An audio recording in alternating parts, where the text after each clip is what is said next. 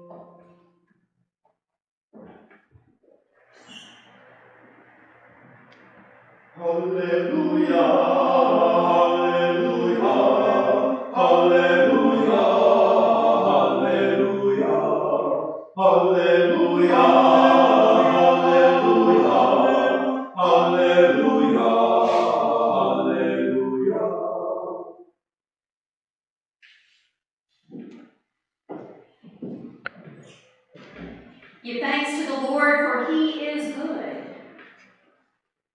God's steadfast love endures forever. God crowns the year with bounty.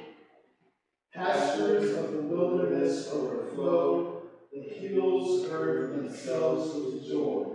Valleys deck themselves with grain. They shout and sing together for joy. Who can utter the mighty doings of the Lord or declare all God's praise? Let us praise God together for all God's goodness to us. Let us pray. Generous God, you are the first and the last. Your glory is endless, your power incomparable. Your love stretches wider than the universe, your mercy reaches beyond the heights of heaven. We gather with hearts thankful for the abundance of your creation to worship and adore you. Inspired by this time of worship, may our hearts overflow with praise each and every day, and may our lives reflect our gratitude to you in the ways we share your abundant love in Jesus' name. Amen.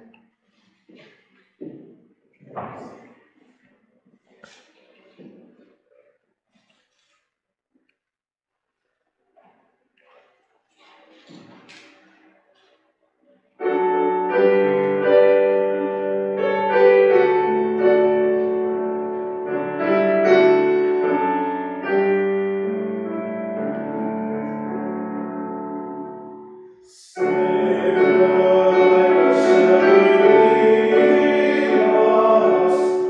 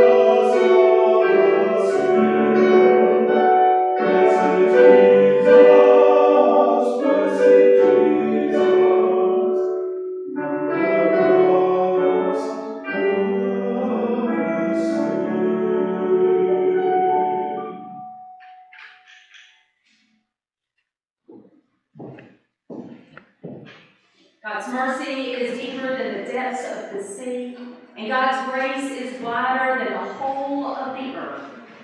Trusting in that mercy and grace, let us make our confession before God and one another. Let us pray.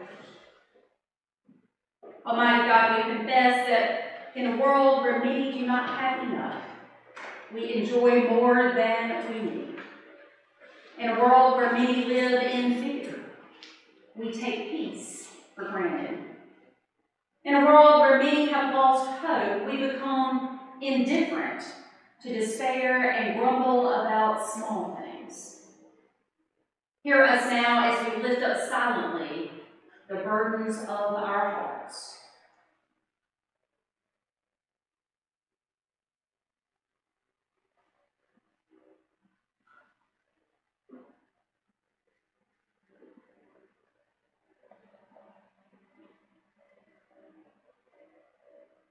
Forgive us, merciful God, and transform our lives to shine with the generosity, peace, and hope you offer us in Christ Jesus.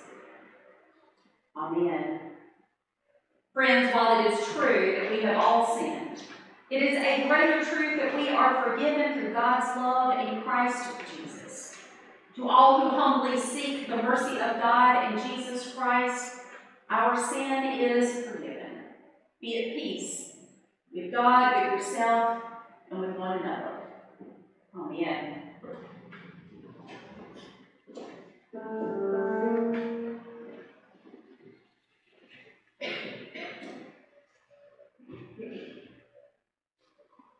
Glory to God, glory to God, glory in the highest, glory to God, glory to God, Alleluia, Alleluia, glory to God, glory to God, glory to God, highest, glory to God, glory to God, Alleluia, Alleluia,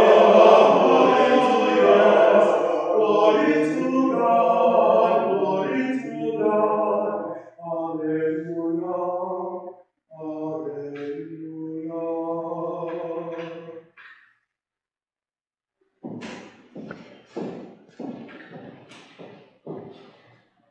Our children's message again this morning, and for all the children of God who want the kids to stay where they're seated this morning. Just this past week, I was looking at our newsletters, and I usually pull the newsletter from 2019 from that month in order to build the one for 2020. As I was looking through the 2019 newsletter in February, because I look way ahead, I couldn't help but see, 2020, or February, I was looking ahead for 2021, that our church decided that we were going to have a kids group called the CIA, standing for Christians in Action. And we had all kinds of activities planned for our CIA. The first was going to be in March of this past year at my house. Robert and I were going to host the kids, and we were going to have a sleepover and eat lots of pizza and homemade ice cream. We were looking so forward to it, and then Corona hit. Then we were going to have in April or May a day at Lily's farm, the horse farm. And we were going to learn all about horses and how when we take care of horses, it's reminding how much God takes care of us. Then in June, we were going to do a day at the lake at my neighbor's house. We were going to go fishing. Then sometime in the winter months, wasn't sure when, because the skies are nicer in the winter months when you can see the constellations, Robert was going to take the kids out with his great big telescope. We were going to get to look at all the stars in the skies and talk about the promises that God made to Abraham. And then, my hope was it would be another sponsor, but we were going to have a night in the tent. No, I don't do tents. But we were going to continue talking about Abraham and Sarah and how when God told them to pack up everything and go, that's what they did. And finally, we were going to go and have a day at the swimming pool at my mom's house or at Susan's house or somewhere, and we were going to talk about living water as we played in the pool. So as all of you can imagine, every time I read of our great plans for our CIA, I started to feel a little sad. But then I remembered something, and I want us all to remember something. Are we not still Christians in action? Is Christ not still with us? And even in the midst of everything that's happened, have we not tried to find some bright spots? Yeah, we couldn't do our collections for food over the summer when we weren't, or over the spring because we weren't meeting. So we held drive-through food collection. And by the time it was all over, we collected over 1,700 pounds of food. And we're still doing our Thanksgiving meals and our Christmas meals. All of you are generous in your giving. We're called up for the year. I don't know how many places can say that. We have our Operation Christmas Child boxes here. We're doing our Dimes for Hunger. And I don't think it takes very long for us to look throughout the Bible and see that the early Christians struggled just as much, if not harder, than we are today. Or were they not Christians in action then? So I want to take this opportunity to thank all of you for continuing to be Christians in action, showing our brothers and sisters throughout our community, our state, our nation, our world, that Christ is still here. And as long as Christ is here, we will be Christ's hands and feet. So as we leave today, especially for the kids, I want you all to think about how we might not be the CIA in our activities yet, but we will. But how we can be Christians in action in our everyday lives. I want y'all to remember that. And then let me know how you're doing. Let us pray, asking God to illumine the word for us today. Almighty God, in you are hidden all of the treasures of wisdom and knowledge. Open our eyes that we may see the wonders of your word, and give us grace, that we may clearly understand and freely choose the way of your wisdom, through Christ our Lord. Amen. Yet again this morning, Jesus teaches by parable. Jesus is going to tell us the parable of the wedding feast. Now, Luke also has a version of this. But Luke's version has a happier ending, because in Luke's version, everyone who shows up for the banquet hall is welcomed in. In Matthew's version, there's an unwelcomed guest, and his fate is not too good. Now, I thought about being sneaky, because I figure most of you don't read the lectionary for each week.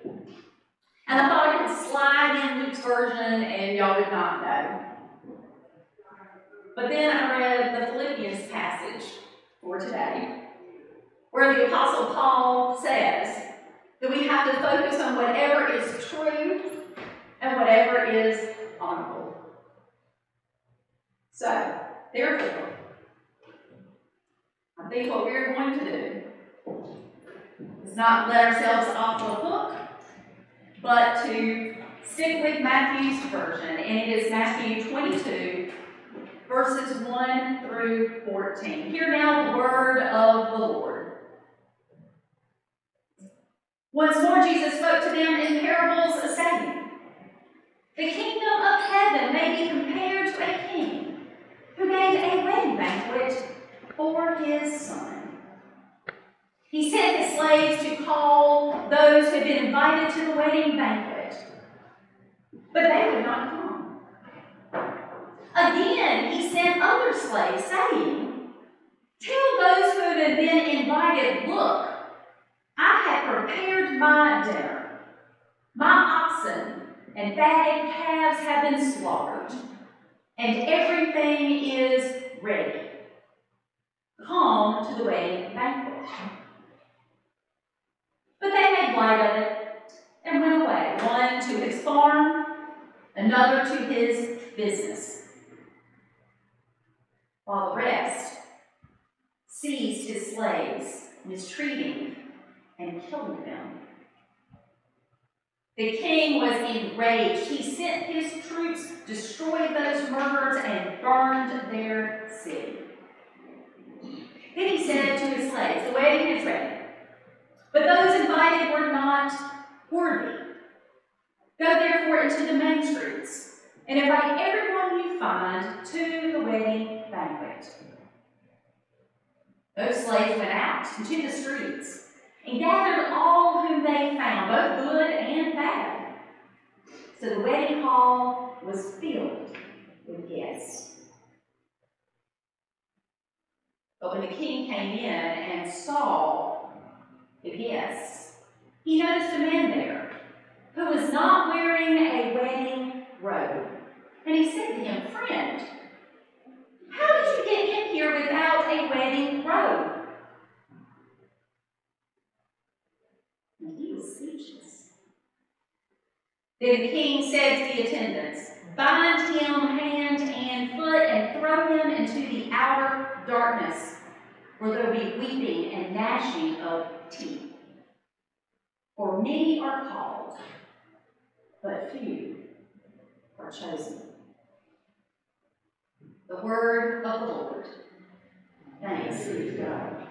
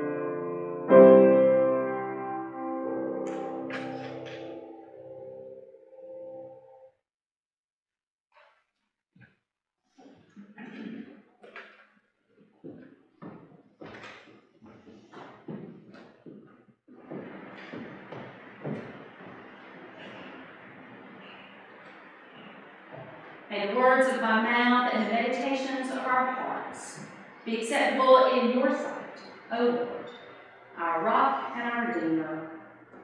Amen. This parable has three distinct parts. First, servants are sent out to inform the invited guests that the feast is ready. The king's banquet table has been set. And every single one of them ignored the servants. And some went as far to beat and kill the servants. This, of course, made the king angry. And in his anger, he avenged the deaths of his servants and burned down their city. The king sent his servants out a second time. But this time he instructed them to invite anyone and everyone. And the servants did what they were told and carefully went to each and every person that they saw, whether they were appropriate for a king's banquet or not, and invited them to come. And in doing so, they brought into the king's banquet hall every single kind of walk of life. Finally, the king arrives to welcome his guests, and as he scans the crowds, he sees something or someone who greatly offends him. The man has refused to put on a wedding robe. And when the king calls him out on it, what does the man say to the king? Nothing. He's in shock. He thought that he belonged there too. I mean, he was invited and he did show up. Does it really matter what he's wearing?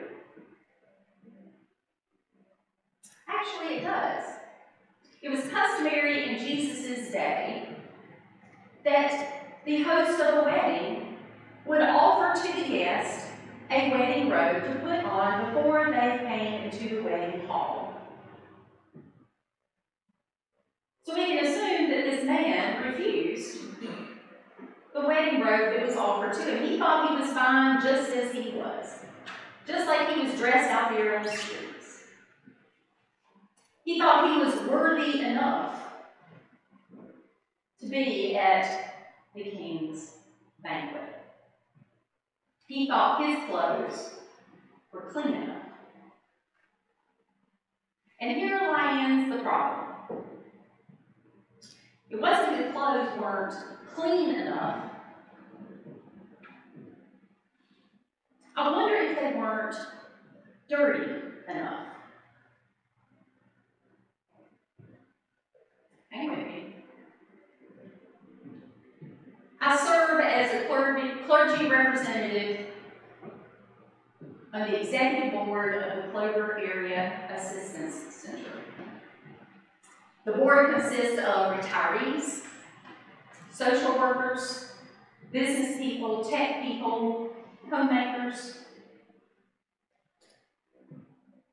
This past Thursday, we had our regular monthly board meeting in a year that has been anything but regular. There have been all kinds of challenges that we've faced with food collection and distribution, with a limited number of volunteers, with seemingly unlimited number of folks who need help in our community. We were plowing through the regular business of financials and operational reports and getting further and further down on our agenda, almost to the end, when I looked at my watch. And I was pleasantly surprised how early it was. This meeting was going to wrap up in less than an hour. And that's good news for me because Thursdays are my sermon writing days. And at that point, I had no idea how I was going to tackle this parable, which means I had a lot of study and a lot of prayer and a lot of reflection time ahead of me. But finally, we came to the last item on our agenda under new business. Karen, the executive director, made an appeal to each and every one of the board members. You know, each month, she said, we gather as the board to make decisions for the center. But sometimes I wonder if there isn't a little bit of a disconnect between what the board knows and what the center does. We're more than an operational report. We're more than a financial report. We're more than all of this collection of data and decisions. We serve people. We work with people. It might be time for the board to get to know the people. She didn't really say it that way, but that's what I heard. She was kinder. She was just inviting us to volunteer. And she only asked that we volunteer for a day. She says, come and see what it is that the board you serve, how we serve others. And then she paused and waited. Silence. Just like the first group of yes in Jesus' story, we tried to ignore the invitation. So then one of the board members who does volunteer on a very regular basis offered his own invite. If any of you would like to help with the food distribution, we do that 2 or 3 times a week. And we can really use the help because we like to send it out in teams because there's an awful lot of work to do. And we go to some places that some people might think are not safe. Some of these places are dilapidated. And they're filled with desperate people. But those desperate people are decent and good people.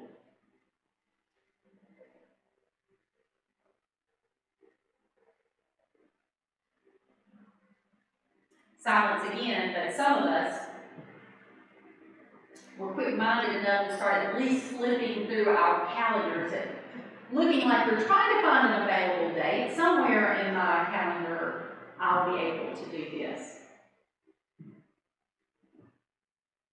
I thought about using the excuse that a lot of pastors use, well, I don't know when I'm going to have a pastoral emergency. But it doesn't work too well now that I can't get to the hospital anyway. Again, no one responded with a resounding, sign me up. I'll go. Obviously disappointed that she didn't receive the wholehearted response that she hoped for, Karen then said, well, don't worry about contacting me. I'm going to contact you. Thankfully, someone finally spoke up and quickly said, I move that we adjourn the meeting.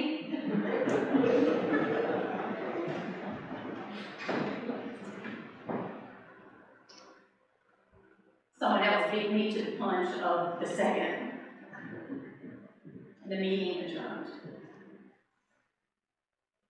I cannot speak on behalf of my fellow board members, but in the moment Karen invited us, I began to justify my non-response. Why I didn't say yes to her invitation. You see, I gladly give my time of numerous boards, ministries, teams, and committees to do God's work. I cheerfully donate my money to several worthy causes to further God's kingdom. I obediently use my type A personality with all of its organizational and administrative gifts that God has given me in this church, whether y'all like it or not.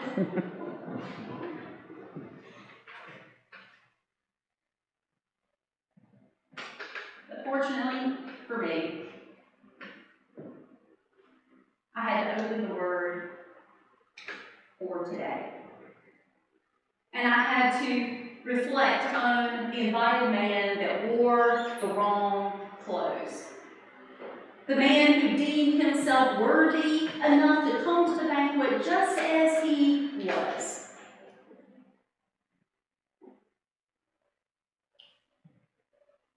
I have to reflect on how the king responded to the man who thought he belonged at the king's table.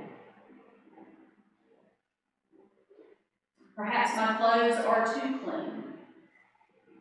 My life is too sanitized. I don't want to go to dark and scary and dirty places. Can't I just remain here and look across the divide and yell loud enough about the light that can cover the darkness? Can't I just do that?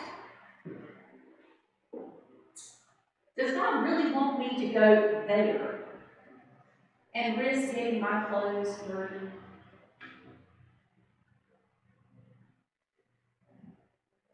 Jesus did not remain in the temple, just inspiring the good folks there. That's not how he spent the majority of his time, is it?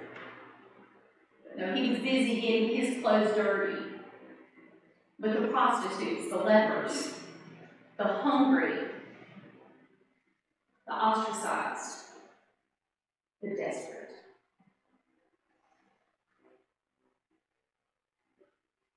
It occurs to me that if I show up at the heavenly table wearing my Sunday best, believing that somehow that makes me worthy to belong there, God will ask me why my clothes aren't dirty. Now I know that the Apostle Paul says that we are justified by faith alone, and I do believe that. But then we also have to think about what James reminds us. Faith without works is not faith.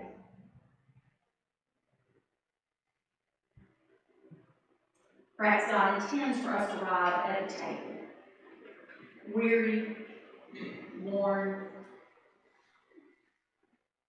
dirty, but ready.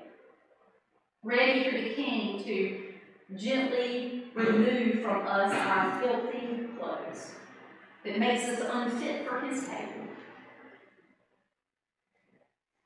in order to clothe us in the righteous, gleaming white robe of Christ. The King graciously and lovingly wants to make us clean at his table, but he wants us to get dirty first.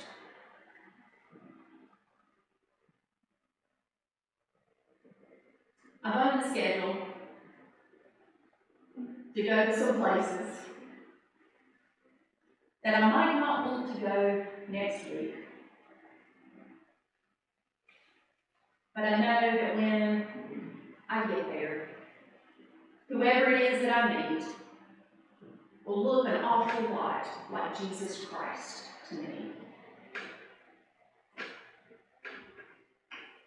Lord, give us the courage to live every day, trusting that wherever you lead us, you will also be with us. Amen.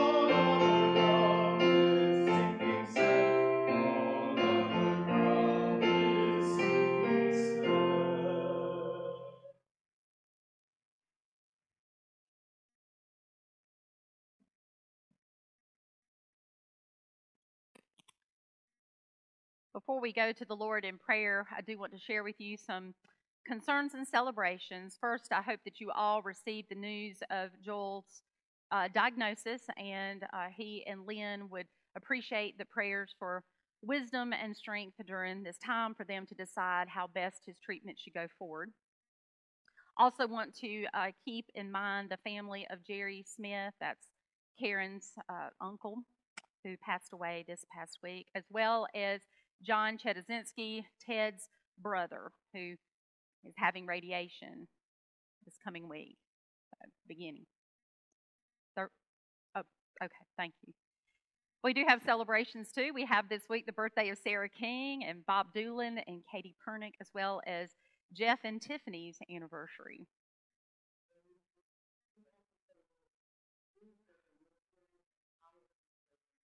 Oh, happy birthday!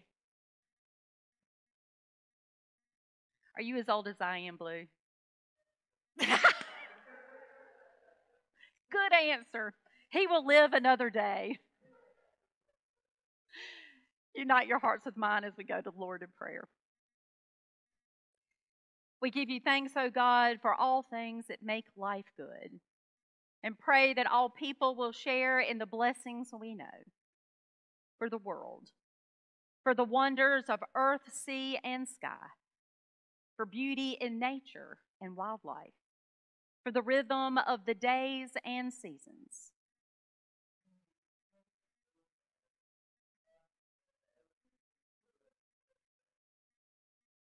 For waters that refresh and sustain life, for soil that is fertile and rich, for those who tend crops and care for harvest, for those who produce, deliver, and market our food, and especially for those working tirelessly during this time. We give you thanks, O God, and ask that all people share such blessings. For days to work and strength to do it, for the many different gifts and talents you have given us, for challenges met and fears conquered, and for moments of leisure and rest when you restore us. Give thanks, O God, and ask that all people share such blessings. For human life, for talking and thinking together, working on and out problems and plans, for burdens and joys shared, for relationships that give life meaning, whether enjoyed face to face or at a distance. O God, and ask that all people share such blessings. For our circle of family and friends, for children and their curiosity and joy, for the insight that comes with patience and experience, and for events shared and memories cherished, for all of our joys we celebrate today. Give thanks, O God, and ask that all people share such blessings.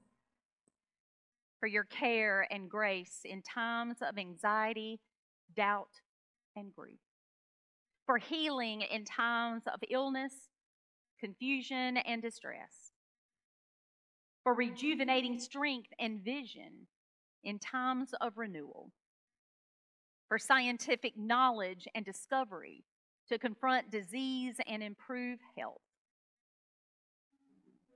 O God, and ask that all people share such blessings. For the trust we have that you hear each prayer and know every need, especially the concerns on our hearts this day. That you love and care for each soul and body, and that you walk with us through all our days and seasons. We give you thanks, O God, and ask that all people share such blessings. For the opportunity you give us to share cheerfully from the blessings of our bounty as we return to you your tithes and our offerings. Multiply and sanctify them within your will so that all people will receive such blessings. Now we turn to you, O God, with the words Jesus taught all his followers to pray, saying, Our Father, who art in heaven, hallowed be thy name. Thy kingdom come, thy will be done, on earth as it is in heaven. Give us this day our daily bread, and forgive us our debts, as we forgive our debtors. And lead us not into temptation, but deliver us from evil. For thine is the kingdom, and the power, and the glory forever. Amen. I now invite Susan Jackson down for our congregational meeting.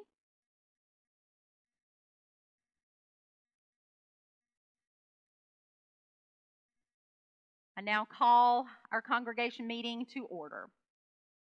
Madam Clerk, is there a quorum present? Having heard that a quorum is present and noted by Clerk Susan Jackson, I now turn the floor over to Susan, moderator of the Church Nominating Committee, to give us their report. On behalf of the Officer Nominating Committee, it's my pleasure to present to you Debbie Jackson and David King as candidates in nomination to serve as ruling elders in the class of 2023. Are there any other nominations from the floor in which the nominees have already given prior approval? Hearing none, do we have a motion to elect Debbie Jackson and David King as ruling elders? Is there a second? All in favor say aye. Opposed say nay. The motion to elect Debbie and David has been carried. Thank you. This adjourns our business of the called congregational meeting today. Before we close with the benediction, let me remind everyone that we are going to leave the sanctuary today in decent and good order, as good Presbyterians do. So allow your usher to come forward and lead you out. Let us pray. Oh God, you have called your servants to ventures of which we cannot see the ending, by paths as yet untrodden, through perils unknown. Give us faith to go out with good courage, not knowing where we will go to, but only that your hand is leading us and your love supporting us. Through Jesus Christ our Lord. Amen.